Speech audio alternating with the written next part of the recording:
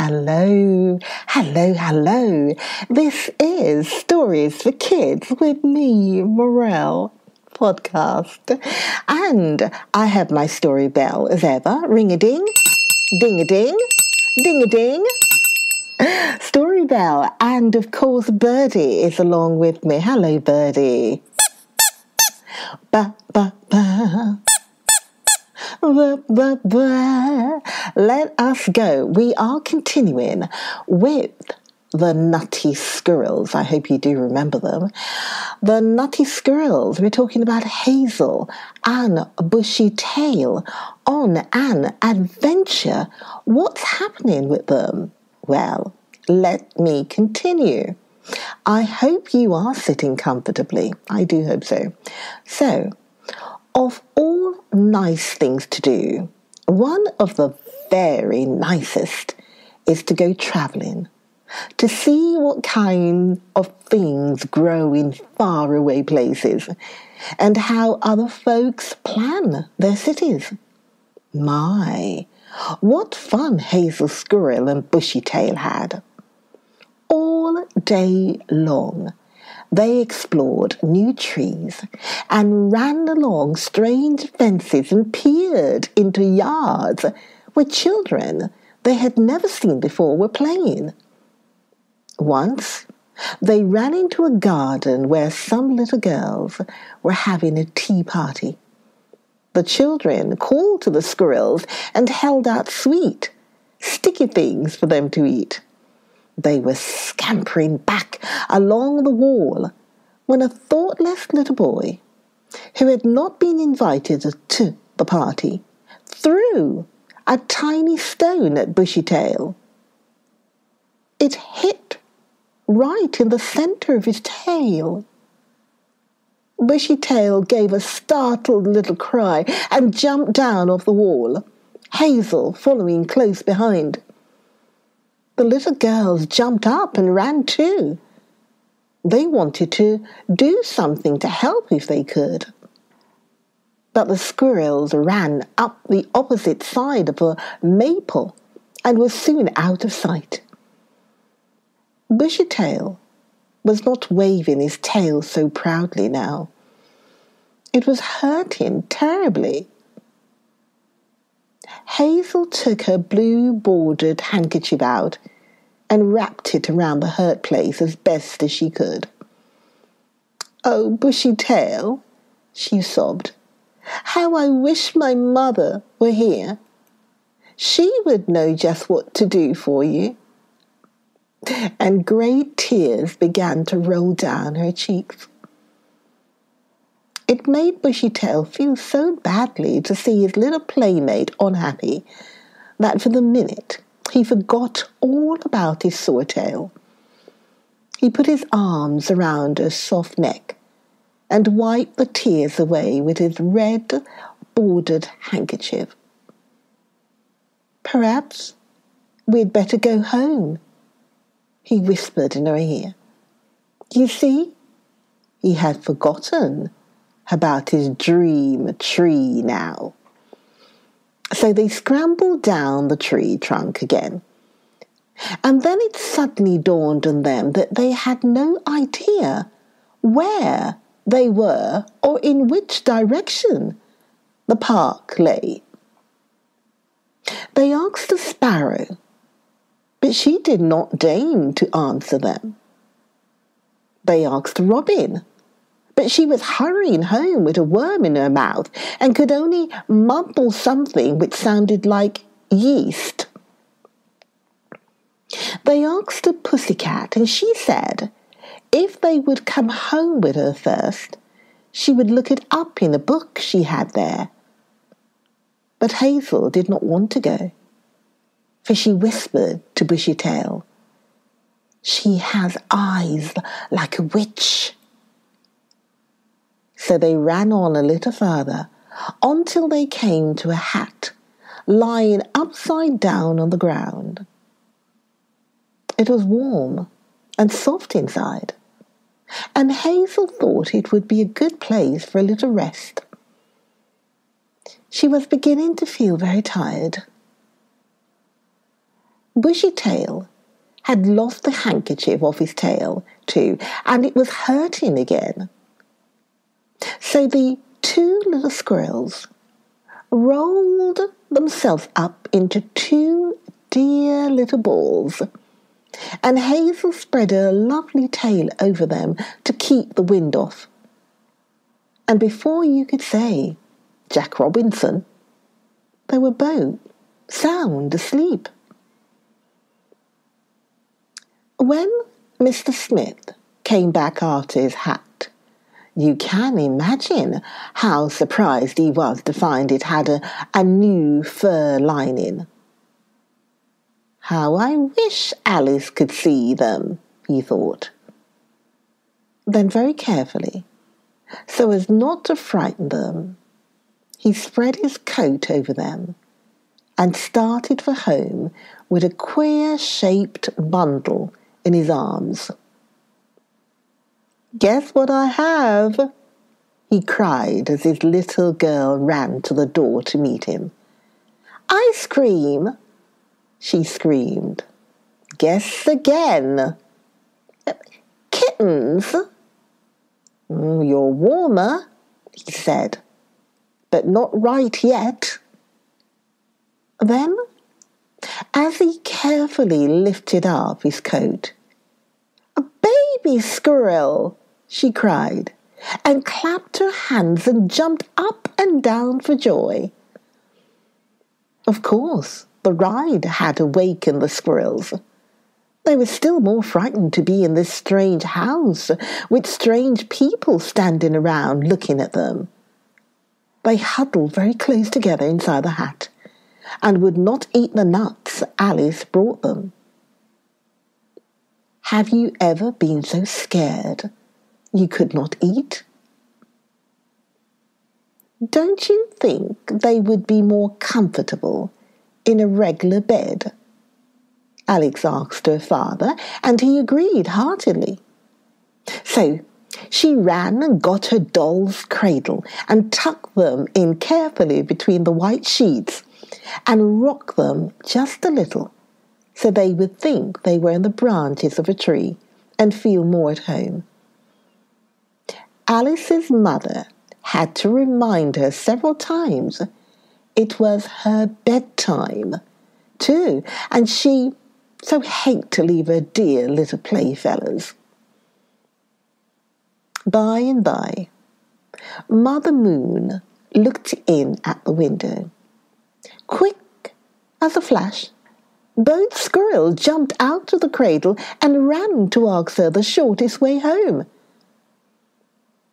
They found the window just a little open. Oh, you can imagine. They did not stop to say goodbye to Alice or think to thank her for the supper they had not eaten. Outside, everything looked very strange and unreal. They had never been out alone at night before. Do you know why everything looks so different at night, even though it is most as light as day? It's because the shadows the moon makes are blacker, and each one seems to hide something alive. Hazel and Bushy Tail ran as fast as their little legs could carry them. They were too scared to even ask Mrs. Moon the shortest way home. Presently, it began to rain, and Mrs. Moon went inside to get out of the wet. Two little streams of tears began to roll down Hazel's cheeks.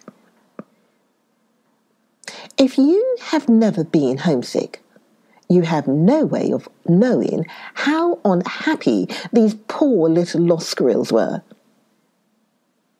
It is a much worse pain than cutting one's finger. Something hurt Bushy Tail inside so much he wanted to cry too. But he had to be brave and try and comfort little Hazel. Besides, They had only one handkerchief now. You remember Hazel had tied hers around his sore tail and he had lost it. Presently, they came to the edge of a woods. But Hazel would not venture in. She was afraid some robin would think they were the babes in the woods and cover them with leaves. Oh, such queer things are happening to us now, she said. Mr. Bat was passing by, and he saw them huddled together between the rails of a fence. Thinking they were the lost children of his neighbour, Mrs. Squirrel, he hurried off to tell her. Now, only the week before, two of this poor lady's little ones had got caught in a trap. She had scolded, coaxed, and begged the farmer's boys not to carry them off, but they had paid no attention to her. And when Mr. Bat told her what he had seen, she jumped right out of bed and ran down the tree without stopping to take an umbrella or put on her rubbers even. Of course, she was disappointed when she saw only Hazel and Bushy tail. They are city squirrels, she told Mr. Bat. We have only red ones here in the woods. I can't imagine how these little squirrels got so far from home alone. How worried their mothers must be, she thought to herself, and that settled it. She took them by the shoulders and shook them very gently. And when they opened their eyes and saw the firefly and Mr. Bat and Mrs. Red Squirrel for just a moment, they thought they were dreaming. But when Mrs. Red Squirrel questioned them, all she could make out between their sobs was that they were lost and wanted to go home. You poor dear little things, she said, hugging them in her soft arms. Come home with me tonight, and we will help you find your mothers in the morning. I can tell you it seemed good to the little runaways to be among kind friends again.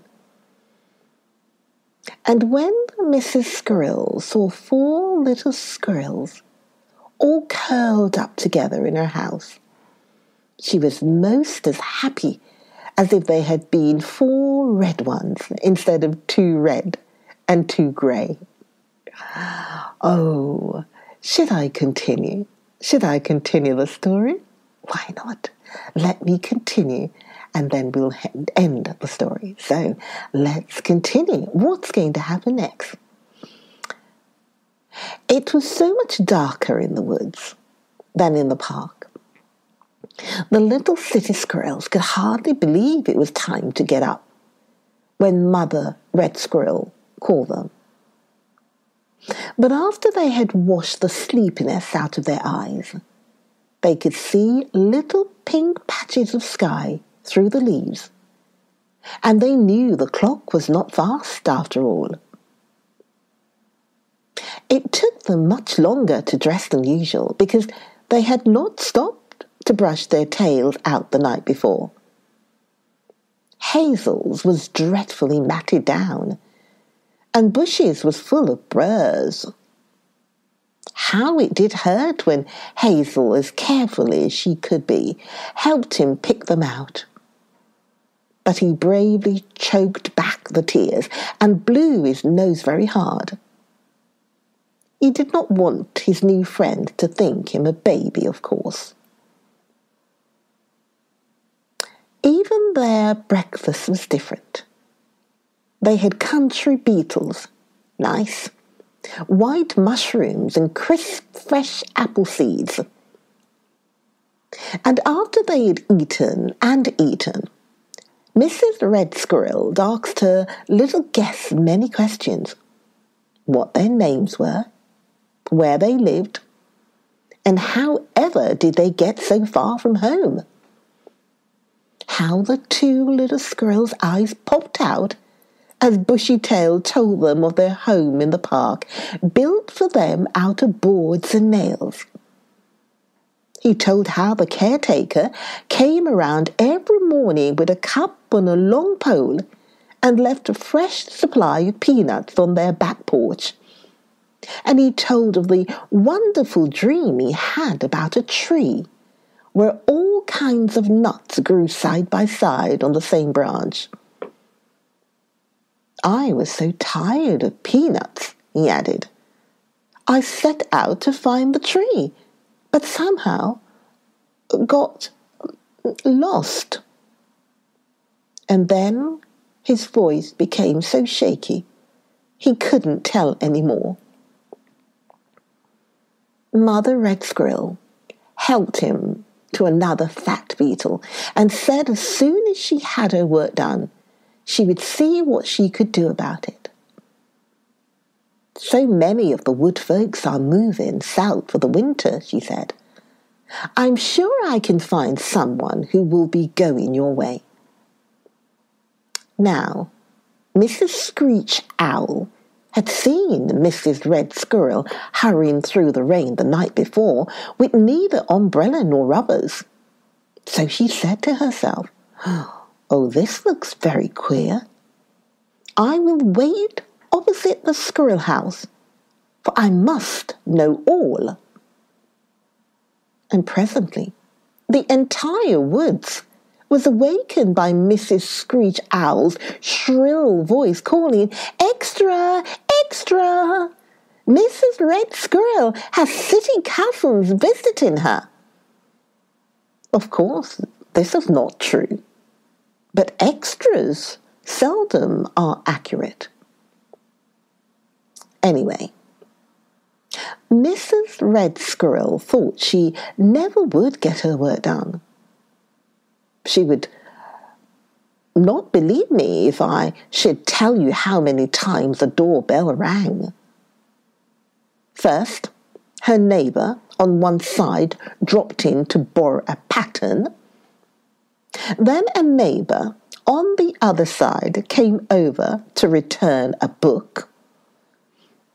Then friends from all over the woods just happened by, and always after a second or two they would say, I hear you have company from the city. And then Mother Red Squirrel would have to stop work and tell all about it. But the worst of it was nobody knew the way back to the park. Pretty soon, Mother Red Squirrel had an idea. Mr. Bat is a great traveller, she said. Even if he does go to places only at night, I'll ask him. Now, nobody likes to be waked out of a sound sleep to be asked question.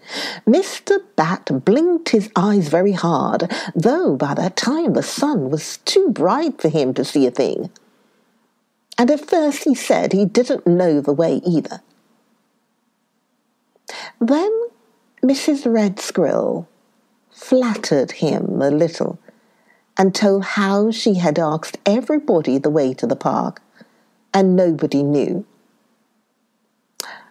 I felt sure you'd know, she added, at which Mr. Bat remembered he did, and promised to take the little runaways home just as soon as it should be dark enough.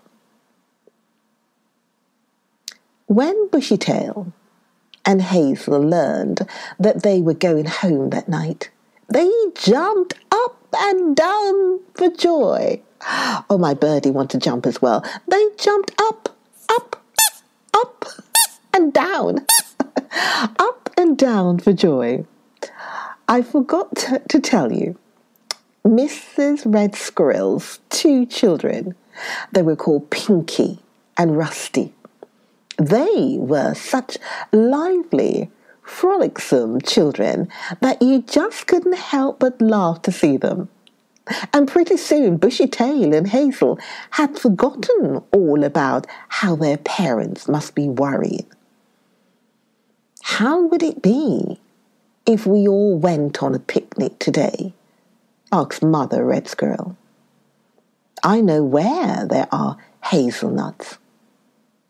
I need not tell you what they answered. So she gave them each a little basket and took to herself, and whisk, they were springing through the air, leaping from the ends of tethering branches, or spinning along the tops of fences in a jiffy. By and by, they came to a lot of bushes, and Mrs. Red Squirrel put down her basket. Let's not stop here, cried Bushy Tail. See, the burrs don't open a bit. They are much too green to eat. But Mrs. Red Squirrel said, if we wait for the wind to rattle them out for us, chipmunks and children from over the hill will not leave us one.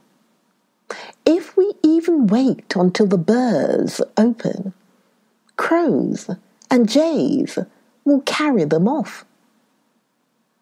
Then she showed them how to cut off the little clusters of burrs, and soon they had their baskets full. What fun that picnic was! There were so many new things to see in that woods. Bushy Tail kept crying, oh, look here, Hazel! And she was kept busy calling, come quick, Bushy Tail! Bushy Tail had one eye open for the wonderful tree where all kinds of nuts grew side by side on the same branch. He could remember just how it looked in his dream, so he felt sure he would know it the minute he espied it. If there isn't one in this wonderful woods, he was beginning to think, I don't believe there is one anywhere.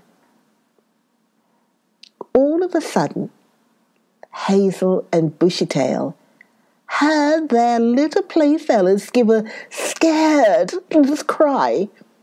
They looked around quickly, but could see nothing to be frightened at.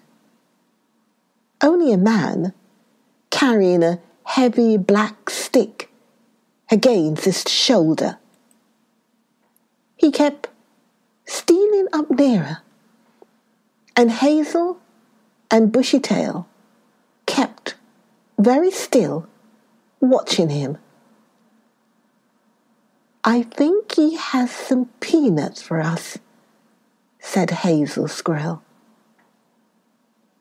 What do we want to peanuts now? Come on, said Bushy Tail, and they ran around the trunk of the tree.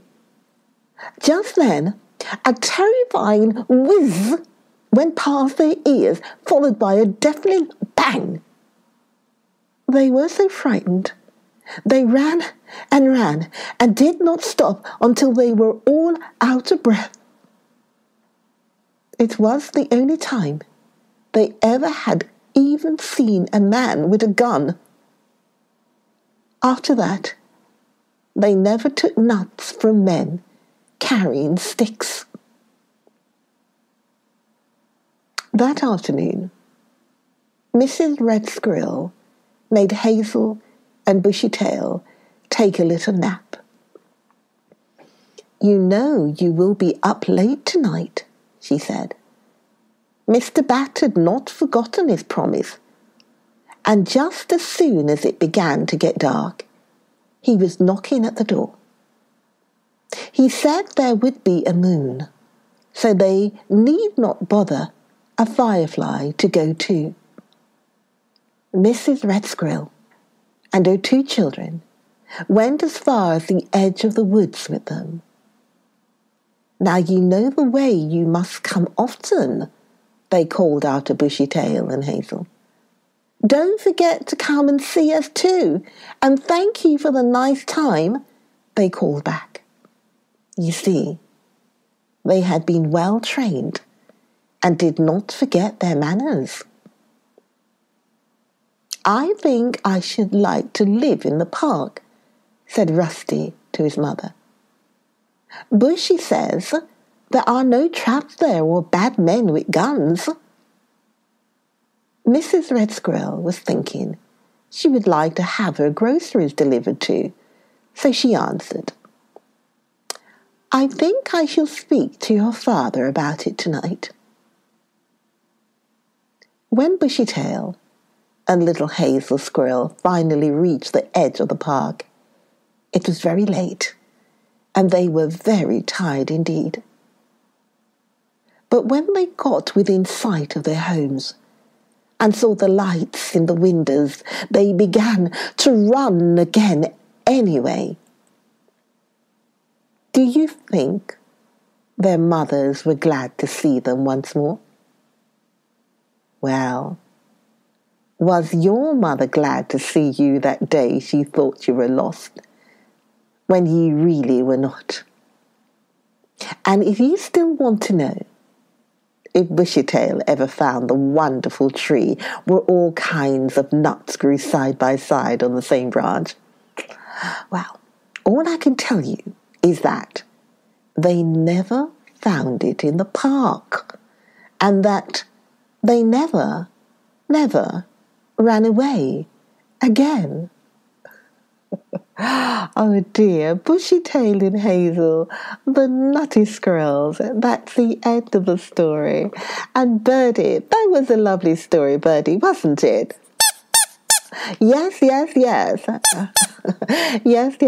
Do join me for more Stories for Kids with me, Morel. Stories for Kids. Yeah, next podcast coming up, next episode. So do join me once again for Stories for Kids with Morel podcast. I'll see you then. Have a great day and be good. And stay close to home. Okay, be good. Take care for now. See you soon. Bye-bye.